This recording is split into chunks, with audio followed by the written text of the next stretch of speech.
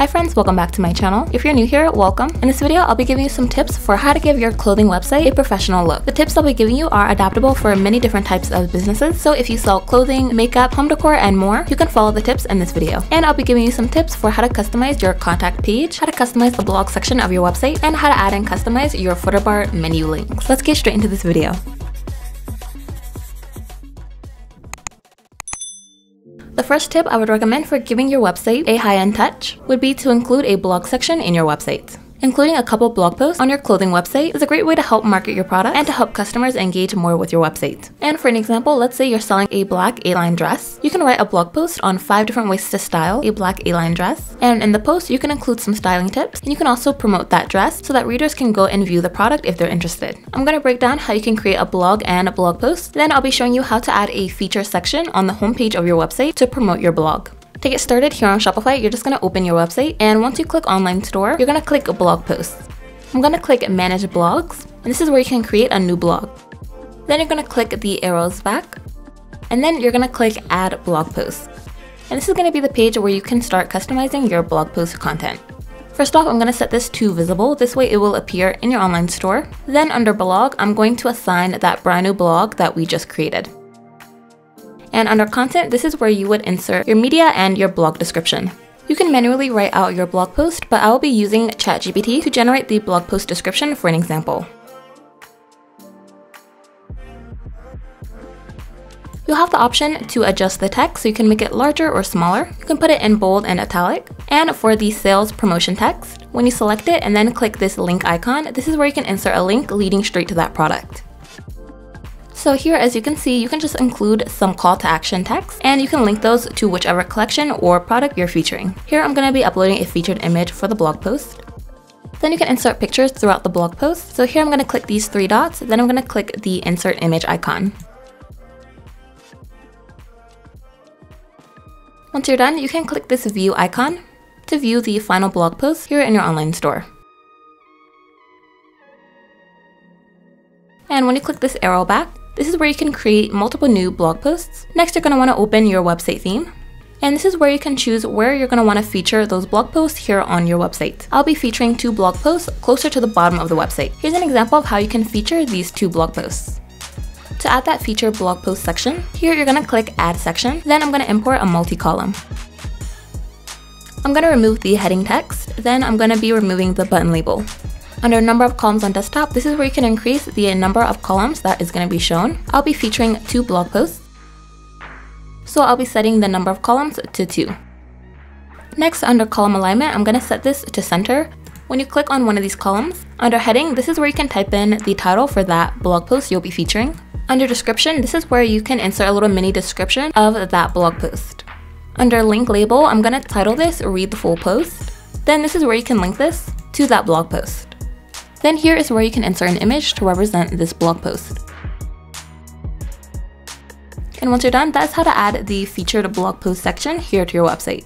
I'd recommend keeping this set to the primary color scheme of your website. For the style of this website, I've incorporated a lot of white, black, and also some pops of marble. So you'll want to make sure that those featured blog posts are going to tie right in to your website. By the way, if you are interested in this website I've designed, this is one of my Shopify theme templates. I've put together this pre-made Shopify theme template in a downloadable format. This is perfect for if you're looking to save time from designing your website from scratch, and for if you want your website to have that professional style and layout. I have many different Shopify theme templates for many types of businesses, whether you sell clothing and apparel, makeup products, and I also have some for dropshipping and home decor businesses. If you're unfamiliar with Shopify theme template, after your order, you're going to receive it in a zip file format, and here on Shopify, you can easily install that theme file into your store. You'll have many different editing options to change the colors, text, and to add your pictures and products. And again, I have many different types for many different businesses. A lot of my website bundles also include logo templates, web banner templates, and more. I will link those in my description box below. Also, if you're marketing your business on Instagram, I do have some Instagram post templates available on my website. These can give your brand's Instagram feed a stylish touch, and they are adaptable to fit many different businesses. I will link those in my description box as well. The next tip I would recommend for adding a luxury touch to your website would be to customize your contact page. No matter how subtle, I would definitely recommend adding your own little touch to the contact page. And you'll also want to make sure that it ties into the rest of your website. Here on Shopify, you'll notice that you will receive a default contact form page. I'm going to give you a few different tips for how you can tweak this page and help it tie into your website. A quick and beginner-friendly way that you can add your own touch to this page would be to create a custom title banner. Here under heading, this is going to be your default heading section. I'll just be removing this text. Then I'm going to click add section to template, and I'm going to be inserting a rich text section. First off, I'll be removing this button label. And here, this is where you can title the page, or you can put some contact details if you would like. And you also have the option to edit the heading size, so you can make it smaller or larger. Here under the description is where you can either write a page description, or you can insert some of your contact details. Then feel free to customize this text. For a simpler look, I'll just be removing the description. When you click on the rich text, you have the option to reposition the content. Under desktop content position, you can position this off to the left or the right side of the page, and then you can also recenter the actual text. Here under section padding is where you can adjust the padding for this section. Then I'll be adding a subtle ombre background to this section. So here you're gonna click theme settings, then colors. I'm gonna click add color scheme, and this is where you can create a background gradient. For the gradient, I'll be doing the color white, then I'll be setting the other color to a light gray. I'm gonna click on the rich text, and I'm gonna set it to that new color scheme. And feel free to open that color scheme and make any more adjustments to it. And if you'd like, you'd also have the option to change the color scheme of the actual contact form. Another option that you have is a little bit more advanced, and that would be to include a little mini FAQ section on your contact page. This way, before customers send you a question, they might be able to get the answer from your FAQs. Alright, so to do that, here I'm just going to insert a collapsible content. I'm going to title this FAQs, and you'll have the option to edit the heading size. I'm going to be adding a row container. Then I'm going to set the container to that new color scheme. Then when you click on one of these collapsible rows, here under heading, this is where you can type in one of your frequently asked questions. Under icon, I'm going to set this to the question mark icon. Then under row content, this is where you can type in your answer to that question. This way, when customers click on one of the questions, they'll be able to see the answer.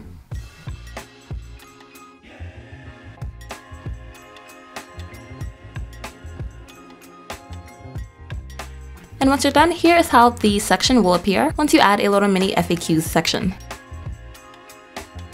For an easier transition into the contact form, you can click on the rich text, and you can also unselect to make the section full width. This is a great way that you can spruce up your contact form page. Then the last tip I would recommend for adding that professional touch to your Shopify store would be to customize the footer section of your website. You'll want your footer section to include crucial links to important pages in your website, and also to just your product collections, and it's also best to add your logo to your footer menu. To customize your footer bar, here on Shopify, you're going to click navigation, then you're going to open your footer menu. Currently there's just a search link. The first link I'm going to be adding is a link to the home page of the website. Then I'm going to be adding a link to all of the collections. After that, you can add links to specific collections within your store. For an example, if you have a bestsellers collection or a new arrivals collection, you can also add a link to your blog or to specific blog posts. Then I'm going to add another menu item. And here, this is where I'm going to be adding a link to the contact page. And if you'd like, you can add a link to your store's policy pages, like your shipping and your returns and refunds policy. Then you're going to open your website, and we're going to be laying out the footer bar. When you click on the footer and you click this arrow, here you're going to want to click add block, and I'm going to be inserting a menu block. You can choose to link your home menu, your footer menu, or any new menus that you add to your store. You can title this section. I'll just be removing this text. And you want to make sure that this is linked to your footer menu. Then I'm going to click add block, and I'll be inserting an image block. When you click on this and then click this icon, this is where you can choose to reposition the image. And here I'm just going to be uploading the logo. Under image width, you'll have the option to make the picture larger or smaller. And you can also reposition the image off to the left side or closer to the right side of the page. I'll be keeping this centered.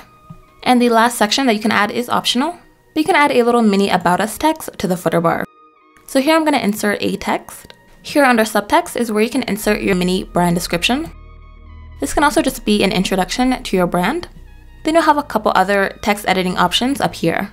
Under heading, you can title this Who Are We or About Us.